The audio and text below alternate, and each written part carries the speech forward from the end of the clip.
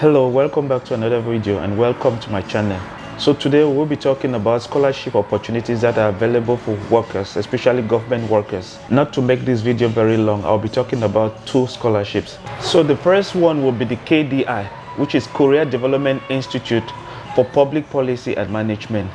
This institute has scholarships that are offered by different organizations. For example, you have Global Ambassador Scholarship, Seoul G20 Global Leaders Fellowship, POSCO Asia Fellowship, Colombo Plan Scholarship, KOGAS Global Fellowship, and a host of others. It is also important to know that all of the scholarship providers provide round-trip airfare, but the difference is that as far as monthly allowance is concerned, it differs. Who can benefit from the KDI scholarship?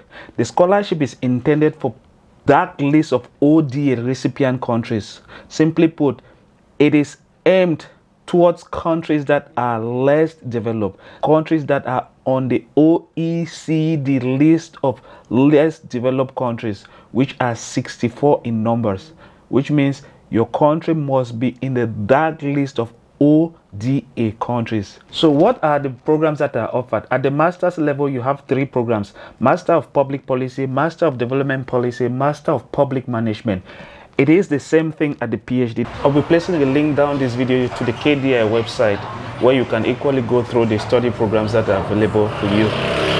So make sure you check the link down, and then please, if you've not subscribed, make sure you subscribe to this channel. Make sure you subscribe so that you don't miss out on the next video. The second scholarship is a KOICA scholarship, which is intended to nurture leaders or build up the capacities of leaders in developing countries so that they can assist in the socio-economic development of their home countries. This scholarship is intended for the OECD countries, which means DAC has a list of ODA countries, which are 64 in number, that it sponsors for this scholarship. It is intended to assist countries that are developing. The KOICA scholarship is for people who are working in the developing countries, which means you must be a worker, a government worker, or working in a government research institute, and then you must be recommended by your home government for you to be eligible for this scholarship.